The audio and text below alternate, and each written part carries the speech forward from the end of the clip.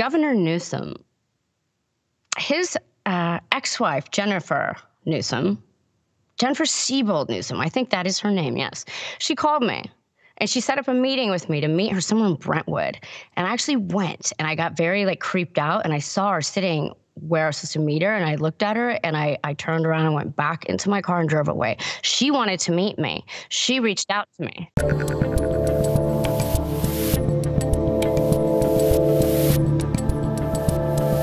Before we completely lose the political part, the Newsom part. It all goes together. So Newsom. Yeah, no, it all sort of fits. But I know you've got something you wanted to talk about Newsom specifically. Mm-hmm.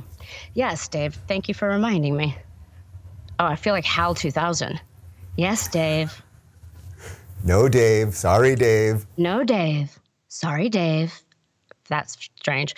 So yes, Governor Newsom, his ex-wife, Jennifer Siebel Newsom, I think that is her name, yes.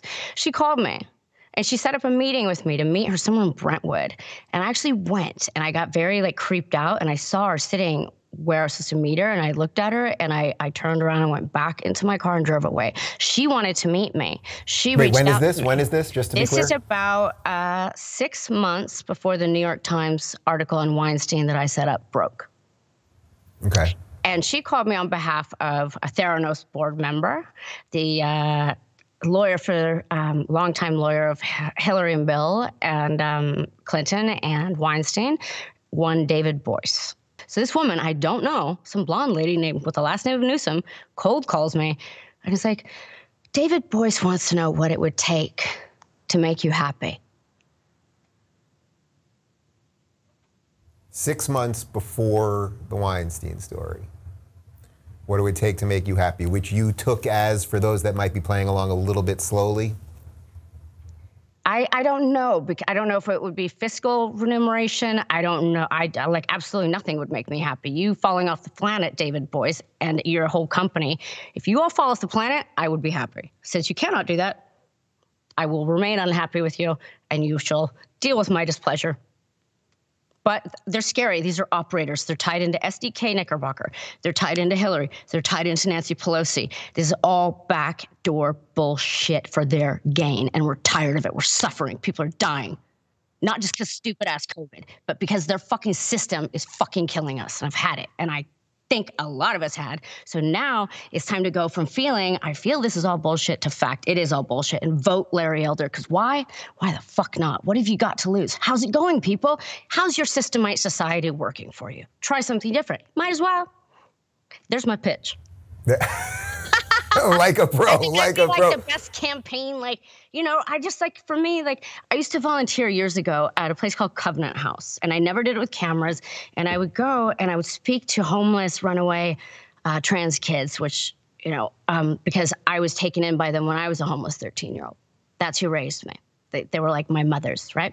And so I always felt like I would repay the favor. And I knew that state-run therapy could not help them in the way that I could, because I don't use language the same way most people do. And I'm not scared. So when the therapist would say, this goes together with this, how did that make you feel?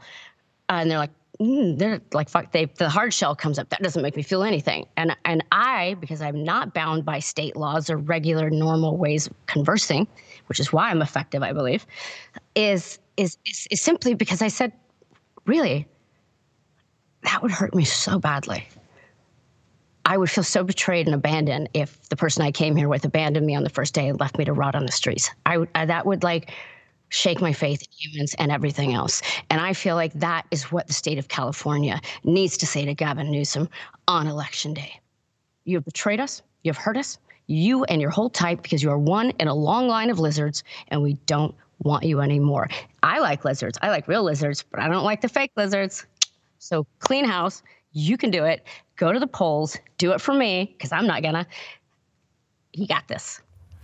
Just to be totally clear here, Gavin Newsom's wife or ex-wife wanted to sit down with you, which then turned out to be on the phone, where she said, what can Harvey Weinstein's lawyer do to make this story go away? Gavin, what's the connection to Gavin Newsom's wife? Why was it that she was the one that was calling you?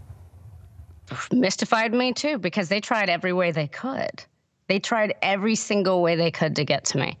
I mean, my literary agency, Dupree Miller, who I hired to represent me, to shepherd and protect my book from Weinstein. Jan Miller, it's a big literary firm, and they were secretly exposed. They were exposed for secretly working with Weinstein the entire time they're supposed to be protecting my book. They were exposed to the New York Times for that. And when I met her, this Jan Miller woman, she was bragging about like giving a $15,000 plate dinner for David Boies and Bill and Hillary that night in Dallas. So, you know, do the math. It's all connected. It is all connected. One at a time, I am coming. Yeah, I mean, that seems like a fairly big scandal with an election coming in 4 days, basically. I guess in my world, it's like Tuesday at 2 p.m. It's just like another... I'm like literally, do you remember? Oh, the governor's wife calling me to, you know, basically shut me up with money about the biggest sex scandal of all time. Yeah. It's a serial rapist, and I loathe the media. They're always like, disgraced producer. I'm like, if he was an indigent black rapist, would you say disgraced homeless rapist? No, he is a convicted serial rapist. Let's just say it. We can all be adults. It wasn't pleasant. It wasn't fun. They really built a beast in me. And all I ever wanted to do in my whole life, Dave, was lay under a tree at night in the grass and look for owls. I know that's true with you. You love the owls, and we've got this very bizarre owl connection. We both have owls hanging outside our houses. That in part two. But so I said the things, if there are people out there that can go in on this and work it out and expose more, yes, they're all part of it. And this whole like Oprah saying like, or Meryl Streep or Gavin Newsom, oh, we were in our ivory tower. We just didn't know anything about it. We're too fancy for that. That's just those, you know, the little actresses. They wore short skirts. They deserved it. No, this was a machine. This is a machine. It has many, many tentacles. One tentacle is the human trafficking arm of it, right? He had a daily appointment for rape, 1 p.m., around 1 p.m. every day. Daily appointment for many years, anywhere there's a film festival. And it takes his protection. I introduced Hillary at Aussie Fest about 3-something years ago in Central Park. So it's like, it was like a rock concert for speakers. So they got me up there.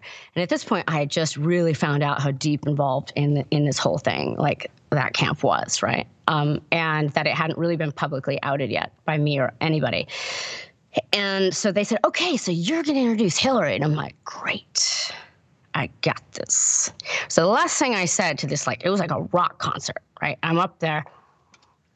And I said, and the last thing I will say to you all today, Harvey Weinstein was protected by the Democratic Party. Welcome to the stage, Hillary Clinton. And this collective Northern liberal gasp. Like, and suddenly I was literally like yanked off stage. They wouldn't let me go backstage to get my purse. I'm walking out of Central Park. I see her like town car go by. I see the hair like, you know, in profile. And I just see her face like in profile go. And I was like, nailed it. Wow. But I can. I serve. Why? Because I was born to. Is there video of that? I mean, that. Oh my sure God, it's got to be somewhere. Maybe. Let's say I looked for it on their site, but of course, no. You know, they take down everything. But it, like, somebody out there has that video. I certainly did it. If you're looking for more honest and thoughtful conversations about politics instead of nonstop yelling, check out our politics playlist. And if you want to watch full interviews on a variety of topics, watch our full episode playlist all right over here. And to get notified of all future videos, be sure to subscribe and click the notification bell.